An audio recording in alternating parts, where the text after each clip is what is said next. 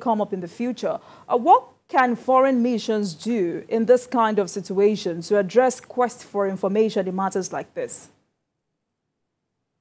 Oh, thank you very much. First of all, is that, from diplomatic perspective, I've also had a lot of people, bombard questions as to how the, international community will perceive Nigeria on this issue. First of all, is that as a matter of rule, you are not expected to dabble with the politics of any country. The internal politics is the internal politics. For example, I'm Nigeria's envoy to Burundi. I can't come here and start, getting involved or commenting on issues, the internal politics of a country. That's totally unacceptable, and no country actually will take that. So from that point of view, everybody is clear on what they are supposed to be doing.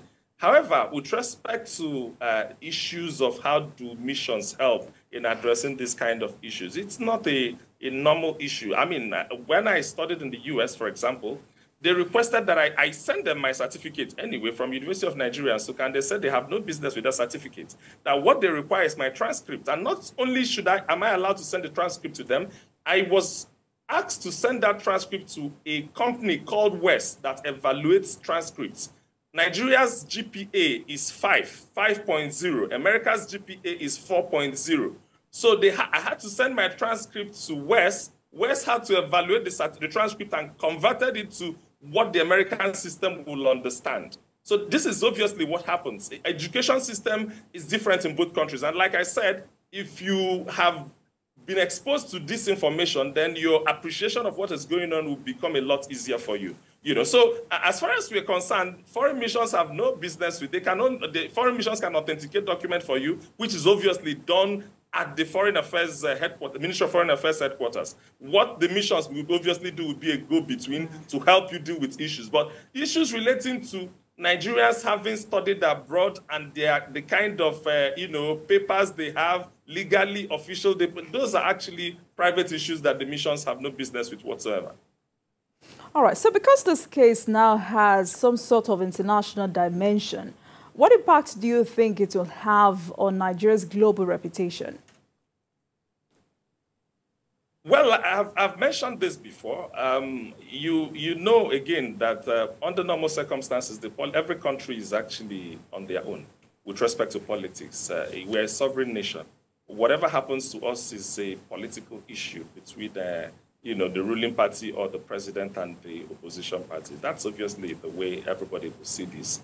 I don't, a lot of people have argued that, once there's this suspicion, there is this and there is that. But I believe that the information available to the public is enough to indicate that there shouldn't actually be any source of worry.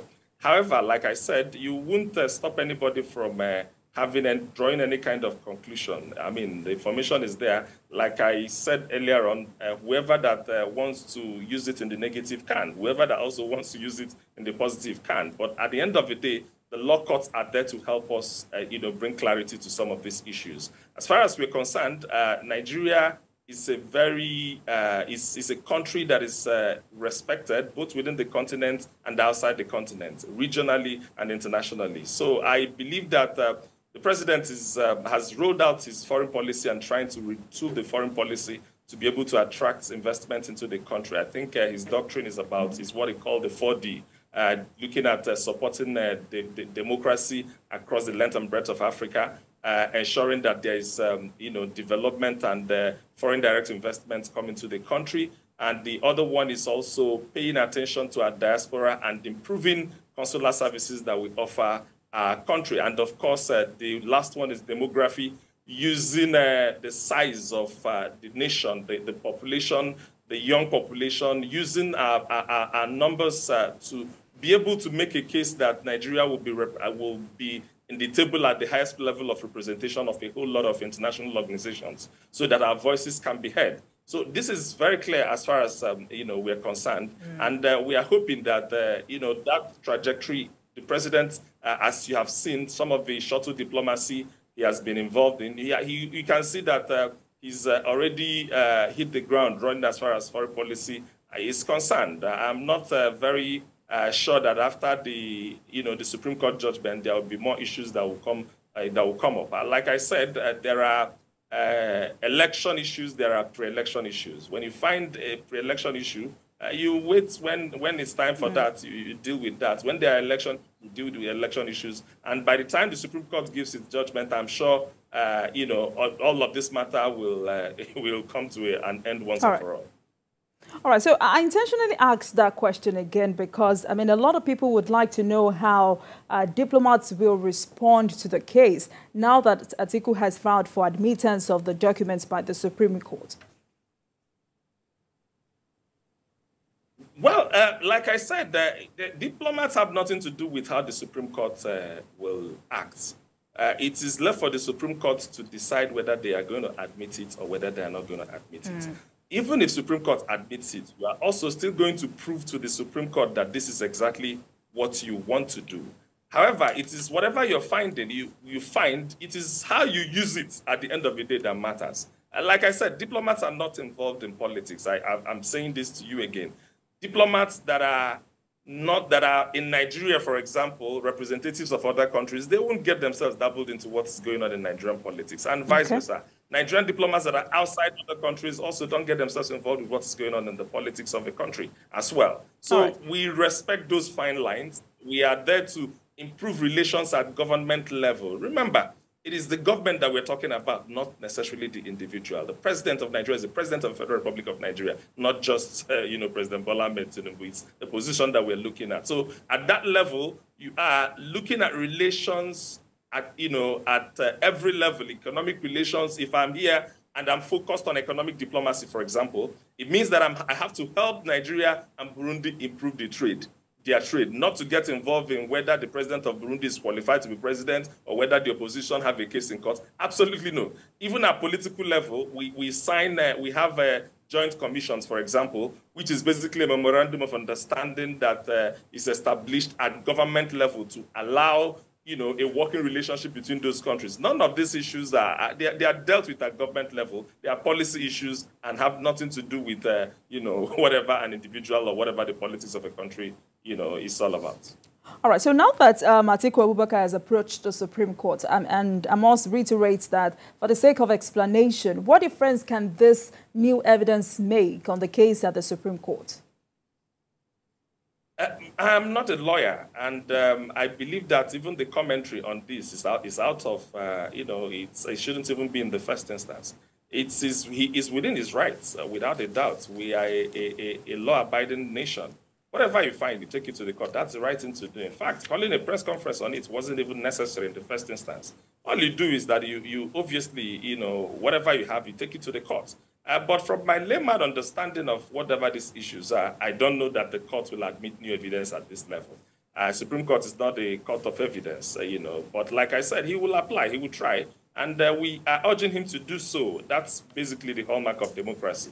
The hallmark of democracy is that we must allow people exhaust whatever it is that they find. And the court will take a decision. And after that point, that's why it's at the tribunal level first. And if you disagree with whatever it is that you have at the tribunal, you also go forward. He is not the only one, you know, in the Supreme Court. The flag bearer of the Labour Party, His Excellency Peter Obi, is also at the Supreme Court. And I think APM have also gone to the Supreme Court. So everybody's there at the Supreme Court. I think all of the three parties that had issues at the tribunal have all filed, you know, to the Supreme Court. So we wait to see the outcome. I'm not against any information he has taken to the court. He's well within his right to do so. And we support him to be able to do so, so that this is how we build and develop our democracy. If the court, you know, there are, you know, maybe the lawyers or the justices know the ground for which they will either accept or reject. I won't comment on it. All I'm saying is that he should do the right thing by filing whatever he has to the Supreme Court, and then we will respect the Supreme Court decision at the end of the day. All right, so talking about what is right or not, I mean, Atiku says this is a moral issue. And some people have argued that he has no such standing because those who live in glass houses do not throw stones. What's your take on this? Well, politicians will always be politicians. I mean, he's a very respectable individual in the Federal Republic of Nigeria. He's a politician, and so are so many of us that are involved. What we find is that we will look for whatever advantages we will find out there, and then we'll use it to the maximum or to the best, to be able to get the kind of traction we choose to get. However, I had the former vice president talk about the fact that he doesn't support Muslim tickets. From his press conference, I obviously saw that he's had a lot of issues with Mr. President, dating back as long as he mentioned them and all of that. Obviously, you don't want anybody to come into that. They are friends, they will resolve at some point. But my view is very simple. The vice president talked about the fact that Nigeria is not ripe for a Muslim ticket. I agree, but again, I will also put the question to say, okay, it's because Muslim ticket obviously has won the elections, but even if he didn't win the elections, for example, is it also right, for a Northerner to be president and for another for 8 years and for another Northerner to even attempt to become president for probably another 8 years? So we are saying on the one hand that, Muslim ticket is not right for the country, due to the nature of diversity we have in the country. But are we saying that people from the southern part of the country also don't deserve to be president after an 8 years presidency of a Northerner in Nigeria? A Fulani man for that instance. So after one Fulani man finishes, another Fulani man takes over. Is that now correct? Or is that now right for us in Nigeria? Like I said, politicians will use whatever they choose to, project their cause. But what we continue to do is to remind Nigerians again that politicians will do whatever they need to do. And at this point in time, the most legitimate way of getting yourself to become president or to get into any political office is through the elections. And looking for technical issues, as far as I'm concerned at this point, doesn't make a lot of sense. And he indeed called for coalition for quite a lot of other parties to join him in the struggle. I'm sure you already have had the answers from the people he has called. NNPC have dissociated themselves, and I think also so is Labour Party as well. This is your fight. Go ahead with it. We also have our own cases, and we are pursuing them. What it basically means is that they are saying, no, everybody should carry their cross at this particular point in time. So I will not, come for his jugular for saying what he has said. But it's left for me to also sit down and also, go through, think about what he has said, and also find defenses and also put forward other questions that Nigerians will also consider. So that's basically what I see from all of this. There's nothing wrong with him trying to push his case. It's fine. It's normal. It's democracy. That's how we strengthen our democracy. But at the end of the day, we will also remember, Nigerians should also be told that politicians will always do whatever they need to do to advance their cause. You can say Nigeria is at risk, you can say Muslim ticket is not right, you can say, but at the end of the day, what I felt is that coalition that they are trying to build in Supreme Court would have been much more beneficial if they built it before the elections. He ran, a few other people ran, so the three of them, NNPP, Labour Party, PDP, put together would have been able to upstage the president, I believe, based on the numbers we had. But they didn't actually come together. So I wonder what this coalition, afterthought coalition, will bring to them at the end of the day. But of course, you can see that they have actually said, no, everybody should carry their cross. Whatever you find, take it to the court. Luckily, the Labour Party and NNPP and even the APM that are in court never went to Chicago State University, so they can't even add this as part of what they are taking to the Supreme Court. Whatever grounds they have, they should go ahead with it. And whatever grounds His Excellency, the former Vice President, has found, he should also go ahead with it. But what is important is that once the Supreme Court gives the ruling, that brings an end to this, and then we can move on and wait for the next round of elections. All right. Ambassador, let's take a break. I've been speaking with the Nigerian ambassador to Burundi, Dr. Elijah Onyeagba. Tonight, we're taking another look at President Tinubu's academic record as Atiku heads to Supreme Court. When we return, we'll move on to other issues. Please stay with us.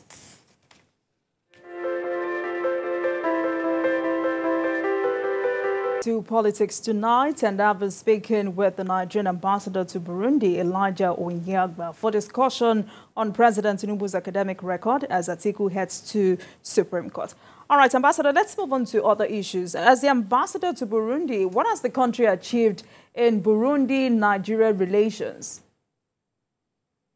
Well, thank you very much. You know, all ambassadors have been recalled at the moment, so we are very grateful to Mr. President for giving us the opportunity to represent our country at this level. You know, it's always a privilege to be called out of over 200 million people to ask to carry your nation's flag and ensure that, you know, you improve on the relations. Nigeria-Burundi relations dates back to 2007. And from then till now, I came in here 2021. And the first we did was to ensure that there's a joint commission between Nigeria and Burundi.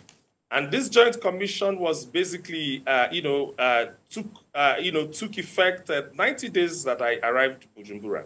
And in establishing that, or inaugurating that joint commission, we signed a couple of bilateral agreements, or what we refer to as Memorandum of Understanding. We established MOU on political consultation. We established MOU on education cooperation between Nigeria and Burundi. And we haven't just signed these MOUs, we've also begun implementation of those MOUs so that we don't just sign documents without implementing them. On the political ground, we've had, the president of Burundi visit Nigeria twice in the last 7 months or thereabouts. We've also had, high-level visits between both countries. I mean, the former First Lady of Burundi, of Nigeria was here in Burundi. The present First Lady of Burundi has been in Nigeria, has been to Nigeria like 4 times in the last 1 year or thereabout. So we've also had visits at ministerial level, visits at the parliamentary level across both countries. So we are doing well. The political relations between both countries is at its all-time high. On the education ground that I talked about, we have established a Nigerian-owned university here in Burundi. We have also ensured that there are exchange of programs between University of Burundi and some universities in Nigeria. University of Uyo and Nnamdi University signed an MOU to exchange lecturers, and the lecturers have also been here, and they are exchanging lecturers and students and research as the case may be. On the economic front, which is actually our focus here, before I came to Burundi, there was actually no economic relations, there was no trade relations between Nigeria and Burundi. One of the things we did was to establish the Nigerian Burundi Business Council, which is chaired by a Nigerian businessman, and the vice chair is a businessman from Burundi.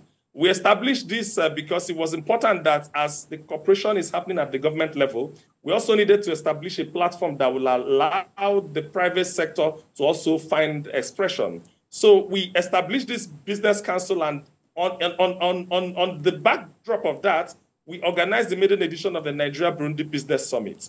And we had a lot of businessmen from Nigeria, from education to agriculture to infrastructure to entertainment to fashion, all come to Burundi here sometime last year. And then they sat down and discussed. A Nigerian company is helping a Burundian company right now to help them in agriculture capacity development. There is also a memorandum of understanding, or a contract has also been given to allow a Nigerian company supply about 1 million palm seedlings to Burundi. And they are starting the first tranche of 105,000 in the next 90 days.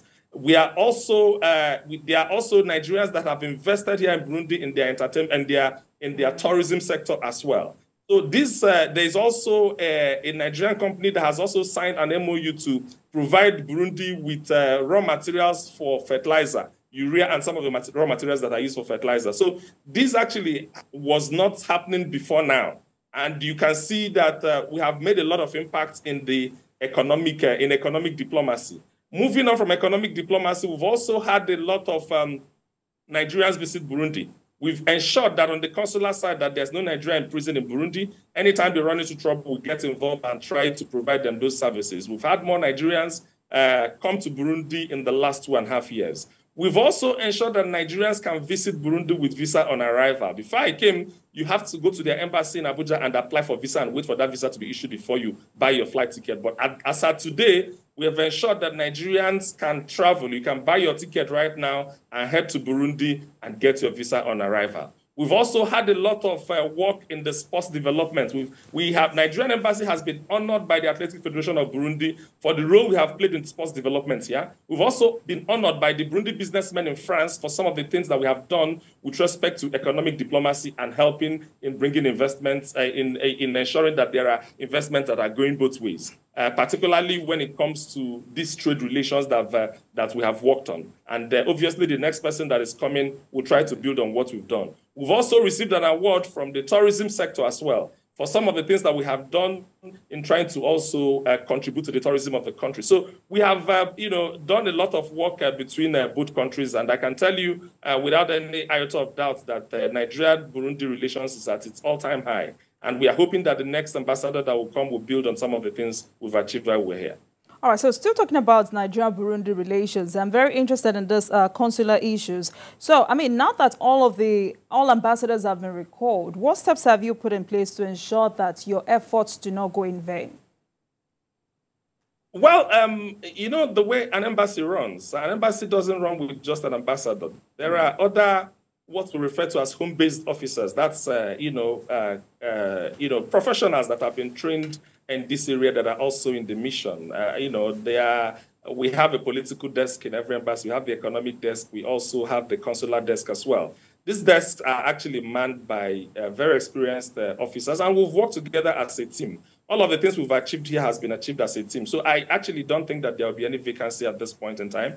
But I'm also hoping that whatever we have done, they are there on record. I'll chronicle them and ensure that there is a smooth handover between myself and the next person that is coming. And in any case, what you do, which is what I did before I came to Burundi, was that I had a constant communication with the head of mission that I took over from. So he was able to guide me, give me some basic information that I need to be able to help me settle down. I will also be doing that for the next person that is coming to ensure that he continues to build on what we have done. So there shouldn't be any vacancy. But even between now and when another ambassador is also appointed, there are staff that are on ground and they have been part of all the successes we've achieved that I believe that there will be enough to be able to provide and cover for whatever lapses that they're likely to be. All right, so looking at how President Tinubu has kicked off, in what ways do you think the president should retool his foreign policy? Well, the truth is that the foreign policy of every president basically is he's the principal foreign affairs minister. To be honest, it's his responsibility to outline what he intends to achieve. In the last administration, for example, it was very clear to everybody that Africa unity, our foreign policy is centered around the unity of Africa. Nigeria first, its role in trying to ensure that Africa is united, its neighbors, and so on and so forth. And I don't think that there is so much, departure from what has happened in the past. Historically, every president will come and obviously outline the things that they need to be able to achieve. But a few things, while maintaining the leadership position in Africa, which is obviously what the president has set out to achieve, he has also added a few things, which is things like our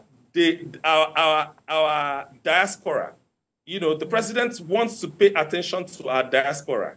And he's saying that he needs us to use our diaspora to also drive our development. There can be technology transfer. No nation in the world has ever developed without their diaspora. So he's hoping and trying to ensure that his foreign policy reflects that attention that is supposed to be paid. A lot of us, over the years, you would have seen so much happening, in so many embassies. Some people are looking for their passport, they can't. Some people are going there, coming back. Just quite a lot has been going on. And lately, you can also see that there was a video of... so the point is that more often than not, some of these issues are even misrepresented. For example, there was a video someone made a couple of weeks ago saying that Nigerians are in Ethiopia, that they are in prison, they're about to kill them and all of that. I'm happy the Ministry of Foreign Affairs has actually rebooted that information. But what is important is that this is the age of information. So people need to get information and on time as well.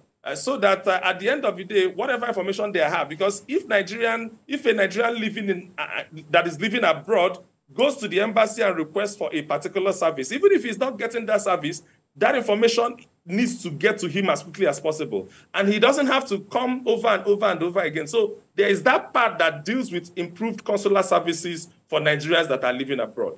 There's also now the part that also deals with development, which is whatever we need to do, let us do it to be able to attract foreign direct investment and portfolio investments to Nigeria. There's also an attention that has also been paid to the demography, because Nigeria is a big country. Nigeria is a country of over 220 million people. So what that means is not just a number. That is the size of markets. That is the size of the economy. That means that these people will eat, they will clothe. There are so many things that our size can give us. We can ask to become a member of G20, for example. We can ask to become a member of the BRICS nation, for example, because if South Africa is there, Nigeria is bigger than South Africa, both in terms of population, the size of the market, the size of the economy, and so on and so forth. So why can't we get there? So that's the idea that the president is trying to push, using our numbers to ensure that we get to every international organizations and be able to engage at that level to be able to attract development to the people of Nigeria. What makes a great nation? A great nation is great by 5 things, basically. Number 1 is the size of land. Number 2 is your population. Number 3 is the nature of technology you have. Number 4 is having a water body. And number 5 is diplomacy. So you can see that even our diplomacy is actually not doing badly as well. So that's obviously one of the things that this Ministry of Foreign Affairs is set up to do, so that we can help drive whatever domestic policies that the president wants to drive in the international arena. Basically, your foreign policy is how you want to drive your domestic policy in the international arena. And I believe that the president is up for it. And we hope that at the end of the day, all of the objectives will be achieved to ensure that Nigerians are better off than where we are at the moment. All right. So let's put this into proper perspective. In the last 4 months, the president has embarked on economic diplomacy to attract foreign investment to the country. How will you describe it? No, that's very good. You remember, I can chronicle President's international trip. The first was to Guinea-Bissau after he became president, where he was made the head of ECOWAS. And then the next also was, that's actually, shortly after that, there was this Niger crisis. The next was the trip to G20 that happened in India. And then from there, he shuttled to United Arab Emirates. And of course, he was invited to attend the G20. And at the G20, you know clearly that what happens there is these are the big economies in the world. And for Nigeria to be present there, it tells a lot, because it's not every African president that was invited. And I believe that the president came back with specific commitment towards foreign direct investment. Some of the Indians are already in Nigeria, and they also committed to improving on the level of their investment in Nigeria as well. He also passed through UAE, trying to address some of the issues that both countries have had, particularly on the consular area, and that issue hasn't been put to bed yet, but clearly there's work in progress. The president also sent a representation. I think it was the vice president that represented him at the BRICS conference in South Africa as well, where we are also in attendance. And also, I'm sure that these are the nature of engagement that the president wants Nigeria to be represented in. And there's nothing that, is wrong with us even pushing to become member of the BRICS nation, because you can see the nations that are there: Brazil, Russia, China, South Africa, and India. We can also get there as well. And shortly after that, there was also G77, which is basically developing group of developing economies with China. I think the vice president as well was in China, in Cuba. Sorry, in one of these countries, I think it was Cuba, yes, for the G77 summit. And after that, the president attended UNGA, where obviously he also delivered a speech, to his first speech to the General Assembly of the United Nations. So I believe that it is a step in the right direction. And I believe that some of the things he's done so far is a step in the right direction, but we'll have to build on it. There's no two ways about that. The points are very clear. The doctrine is very clear. The agenda is very clear. So we are hoping that we'll give it the best shot so that Nigerians can improve on whatever we have with respect to foreign policy, and as well as attracting development to the Nigerian people. All right, Ambassador. So before I let you go this evening, what areas do you want the president to focus on in developing the country? It's not about, the truth is that there are no specific area I'm going to, when everybody is running for elections, there's a renewed hope document, which is a public document. And that document, I studied it, we carried it, we campaigned with it.